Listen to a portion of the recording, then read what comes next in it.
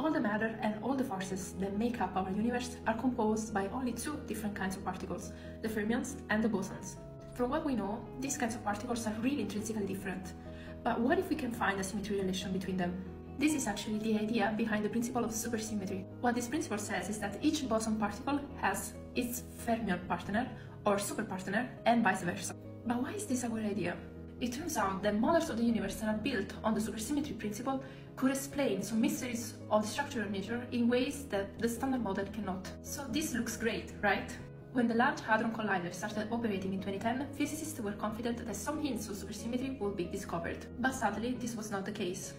And still today, supersymmetry has not shown itself in experiments. So, after decades of research, we know that a supersymmetric universe is just an hypothesis, that we know that it cannot be valid in its most ideal form. However, it is still a crucial research topic in theoretical physics.